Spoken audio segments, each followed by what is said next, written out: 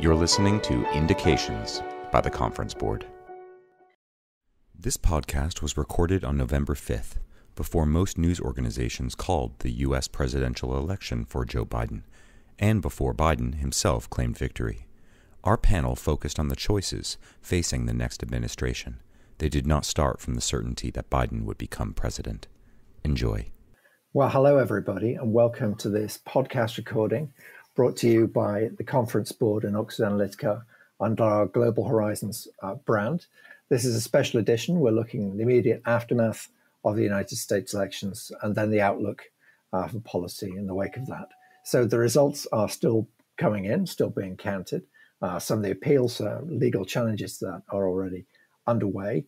And the picture we have thus far is one which is of a very close race, very contested race, and of the prospect for, firstly, a fairly extended period of uncertainty or legal challenge, as I already mentioned, but also beyond that, a situation of fairly divided government and the unlikelihood of any one party holding both Congress and the White House in their hands singly. So I have here with me Dana Petersen, Chief Economist at the Conference Board, and David Kelly of JP Morgan, to examine some of the immediate implications coming out of this. Dana, if I can turn to you first. In the prospect, looking at the prospect of divided government, certainly of delay, a period of uncertainty between now and running towards the end of the year, what do you see as the principal challenges and immediate impacts of this period? Sure, absolutely. Even leading up to the election, there was a question around whether there was going to be a phase 3 in terms of fiscal supports for households and businesses. And we did not see a resolution to that. And so the question is during the lame duck session whether or not there will be passage of a bill to provide additional fiscal stimulus. Now, Mitch McConnell, who is the head of the Senate and just won his reelection, has indicated that he does favor passage of something soon. So that certainly does open up a channel for other Republican senators to say yes to a bill.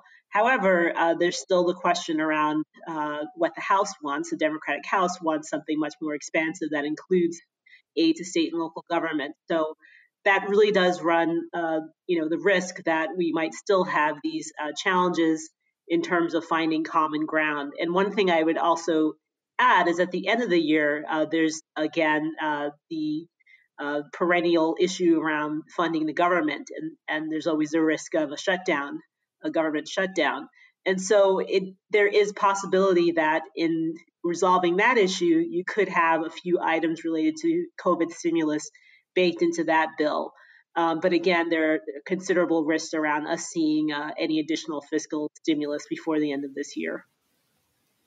Thank you. David, if I can turn to you, do you see it in similar terms? Well, I'm somewhat optimistic that we will actually have some stimulus. I think, certainly it's been a close election in terms of the Electoral College. It's probably not quite as close as it appears or appeared on election night, because of the number of Democrats who actually voted by mail-in ballots. And as those mail-in ballots are counted, Joe Biden's lead, both in the popular vote and in the Electoral College, I expect will widen. So I think that within the next few days, this will actually be all over, bar the shouting. And in that environment, in a lame duck session, I do think that Democrats and Republicans will find some common ground. Everybody in this country has been impacted by the coronavirus pandemic.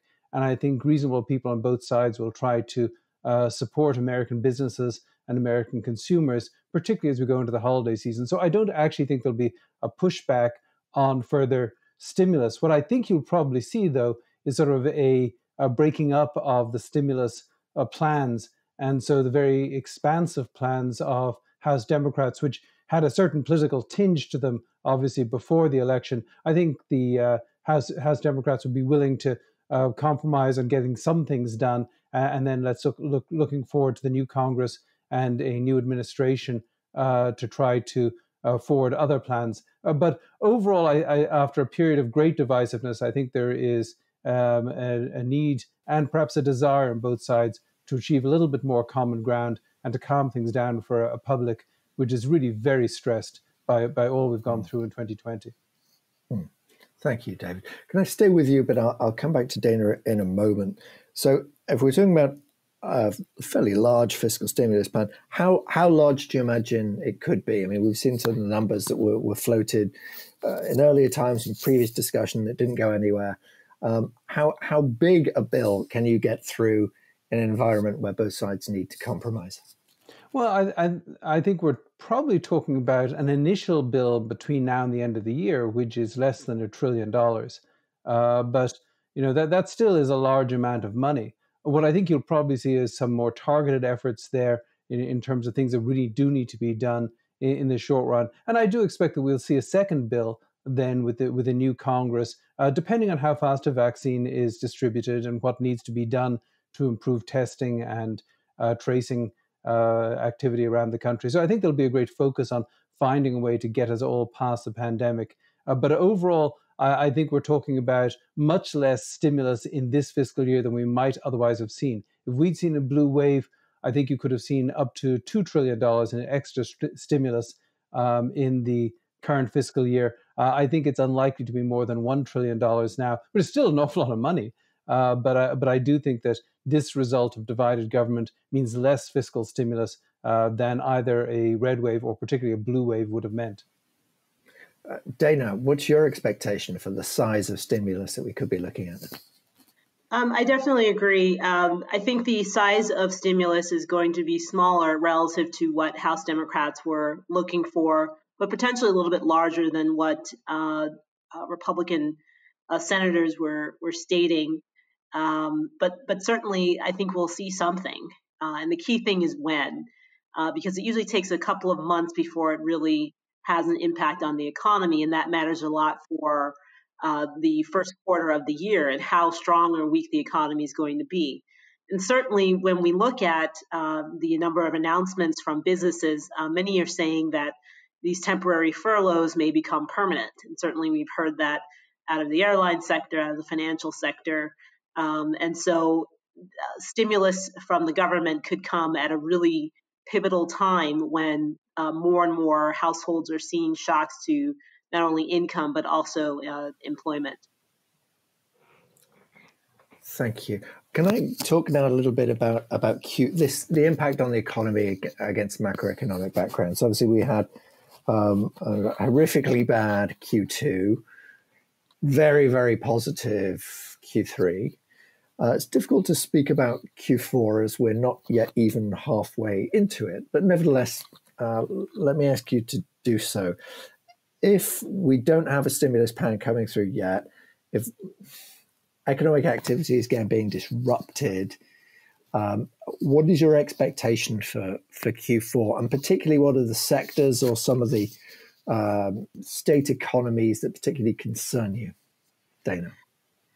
Sure. Our expectation for the fourth quarter is that you're going to have a significant slowdown in terms of growth relative to the third quarter. Now, the third quarter, we grew more than 30% on a seasonally adjusted quarterly annualized basis. So the fourth quarter is not going to look anything like that. It's probably going to be in the range of 1% to 2%. But when we think about what's going on here, certainly when we look at jobless claims, we even received an update for this week. They're still pretty elevated. And when you look at different sectors, you're definitely seeing differentiation. So your sectors that I like to call the work sectors are doing quite well. So that includes manufacturing, the financial sector, technology, and healthcare. Meanwhile, sectors that I call the play sectors, where it's very difficult to affect social distancing or it requires person-to-person interactions, those sectors are still doing quite poorly, including airlines, entertainment, hotels and restaurants, certain types of retail.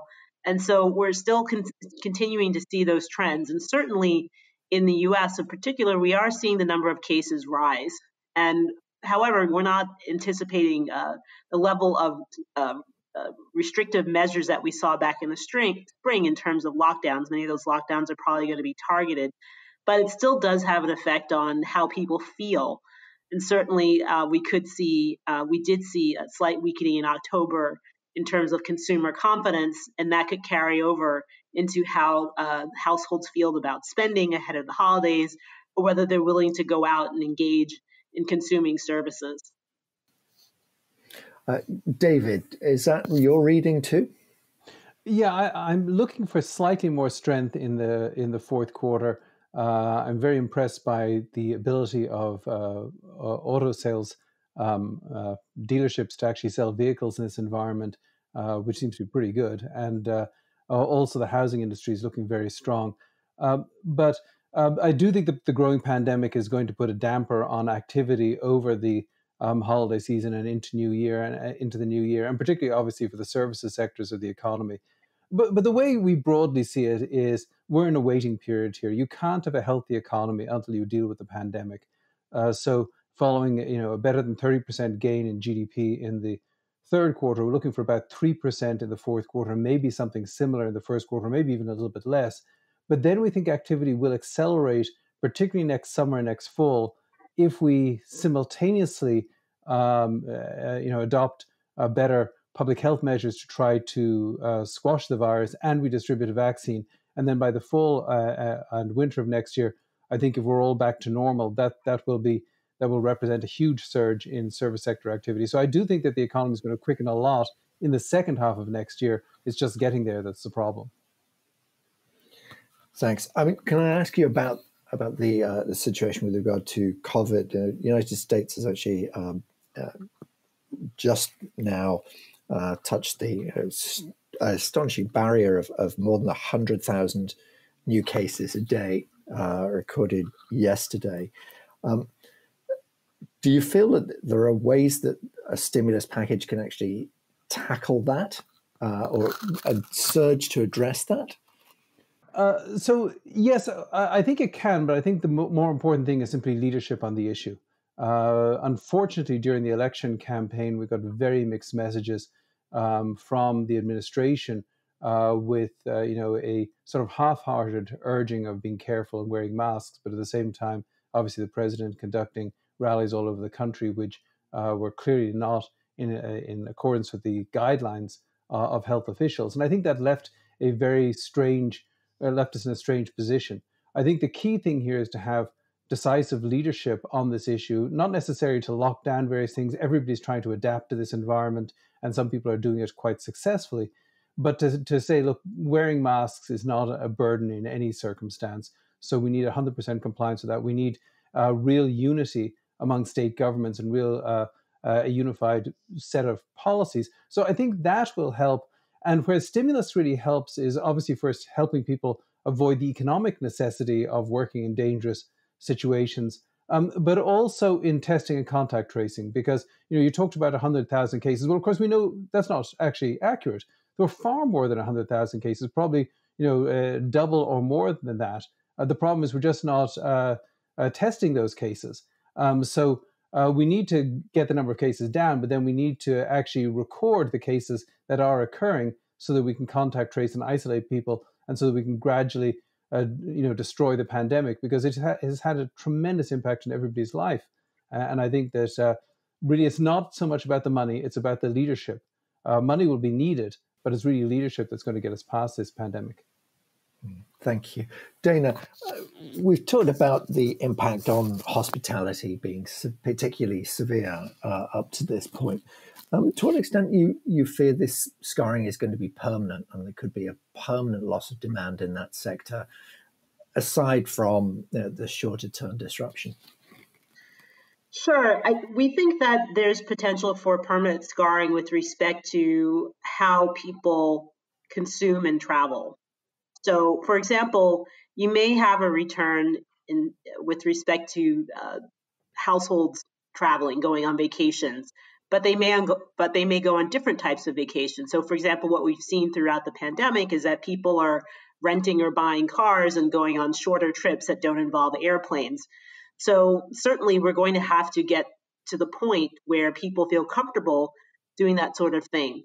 But then when you look at business travel, many businesses are realizing, and even their clients and customers are realizing, that you can transact business virtually and that you don't necessarily need to travel. So we think that there may be a fundamental change in business travel which will have a negative impact clearly on the hospitality sector, which depends very much on business travelers using airplanes, using hotels and restaurants along those routes. So in that sense, there could be a permanent change that would be very negative for the hospitality sector.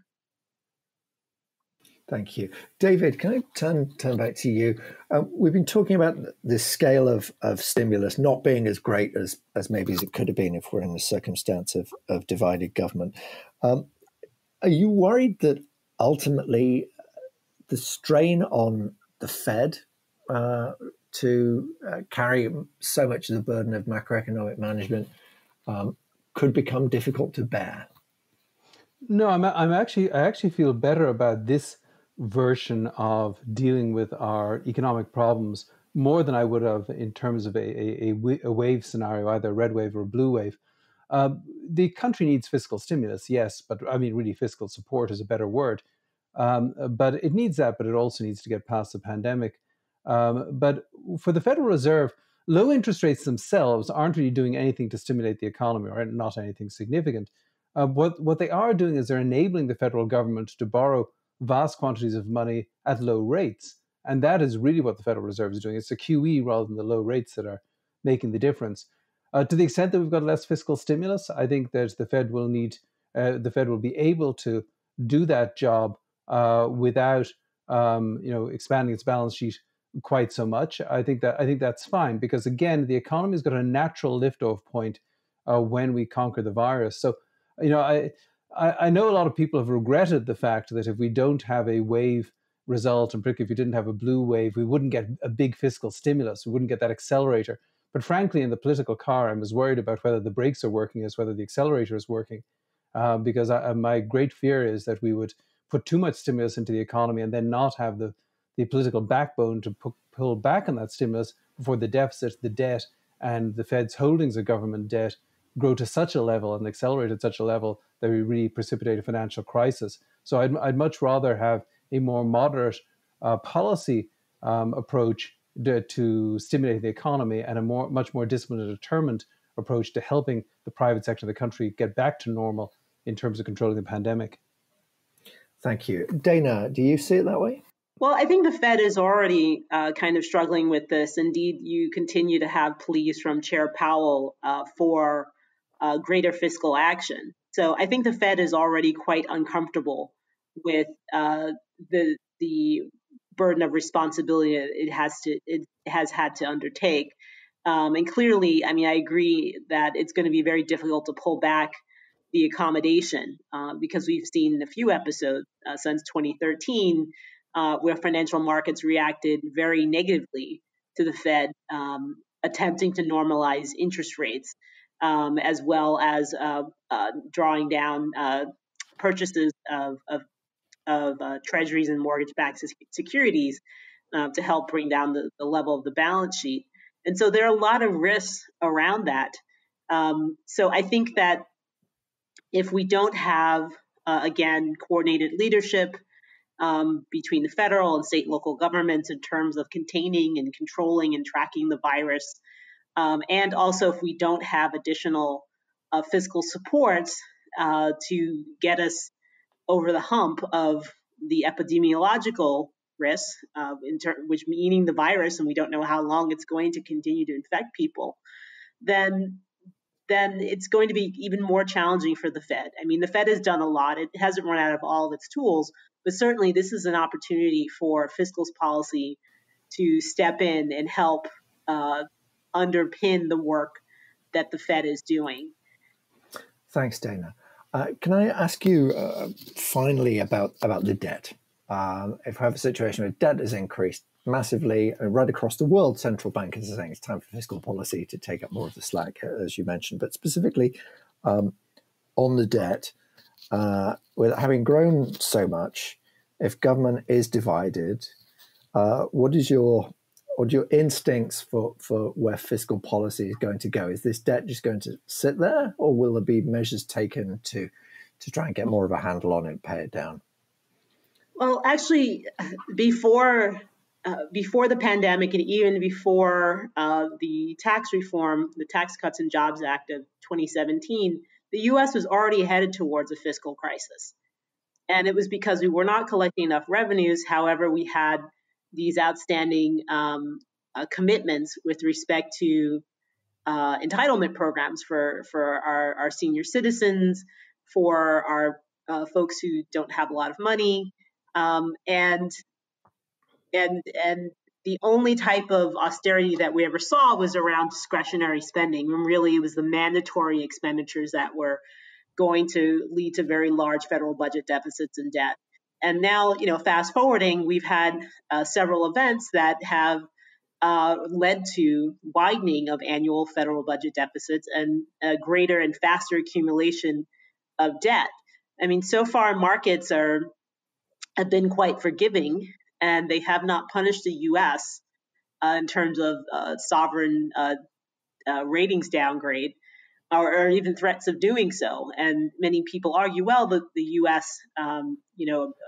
Enjoys absorbent privilege.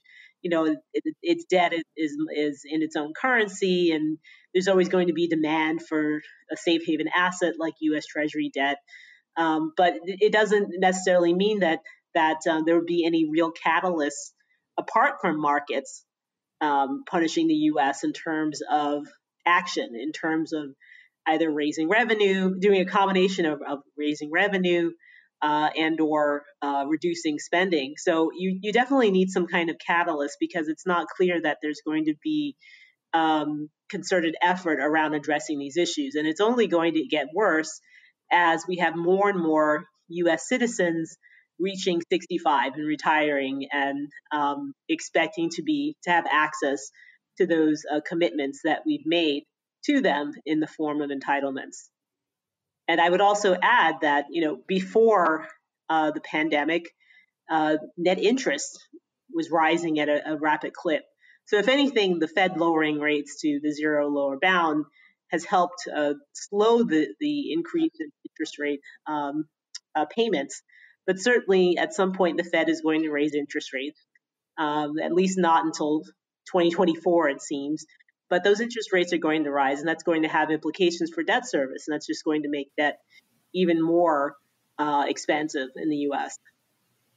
Thanks, Dana. David, you too see the debt horizon looking like that? Yes, I'm very concerned about the debt issue, because one of the problems with populism is that we just don't take tough decisions. And while there's tough decisions that need to be made on the spending side, there are also tough decisions that need to be made on the revenue side. And I'm trying to figure out, is there any environment in which you could see Democrats and Republicans come together in a way that would reasonably try to raise the revenue necessary to rein in the debt? If you don't do that at some stage, I mean, what's going on is the level of debt continues to grow. It's now already at its highest level since just after World War II, and it's going to go past that. And sooner or later, you're going to end up with inflation. And when you end up with inflation, you're going to end up with higher interest rates. And when you end up with higher interest rates, it's going to be very, very difficult to finance that debt. So, I suspect that, 20 years down the road, we'll be sort of looking back at the good old days when we didn't realize the problem of accumulating all this debt. But sooner or later, there's going to be a comeuppance here, because we are building debt, we're building assets, the value of financial assets, but we're just not dealing with the financial reality, the long-term economic reality that you have to pay your bills. And I do think this will ultimately end badly, because I just don't see the political will to actually attack this issue of managing the federal finances, given the sort of populism of both the right and the left, and the sort of distraction of the public by that populism. Thanks, David. Is that your one word of advice for the new administration? Think about the debt right now. Well, no, no, not exactly. I think my word of advice for the new administration, and perhaps I'll follow it anyway, is just recognize just how psychologically disunited America is here, and do everything you can to reach out to people and politicians from the other side, to try and find common ground, to try to get back to a sort of a sane kind of politics, where it's not just the politics of personal destruction or insults or division, but really trying to figure out, look, we've all got a limited time on this planet and in this country and in politics. let's see what we can do to try and deal with some of the long-term problems of America without making those problems worse. Let's try and make them better. But I think it's really focus on getting to unity and sanity in dealing with these issues rather than trying to score political points. I think that's what's really important. Dana, to you, I know you. If you had to focus on sort of economic problems or maybe on public finances, what would your advice be to the incoming administration? So cooperation is paramount here so I would agree with that very much so, in order to address the issue of the pandemic and curbing its spread, and also making sure that we can heal the economy. And so when I think about the things that are going to drive the economic outlook, certainly number one is the evolution of the virus. Number two is certainly widespread availability of treatments and vaccines, which our hope is that we can see that at least by the summer, that can result in a burst in spending in the second half of next year. But also, what are the strategies of state, local, and federal governments? Are they all moving and working together in order to encourage curbing of the spread of the virus and making sure that people also have access to vaccines once they are available? And, certainly all of these things really do matter. And so I would have to agree cooperation is the key word here, that I think, what the next administration should be paying attention to. Okay, that's great. I'm just going to bring it to a close there. Dana, thank you very much. Thank you. And David, thank you too. Thank you.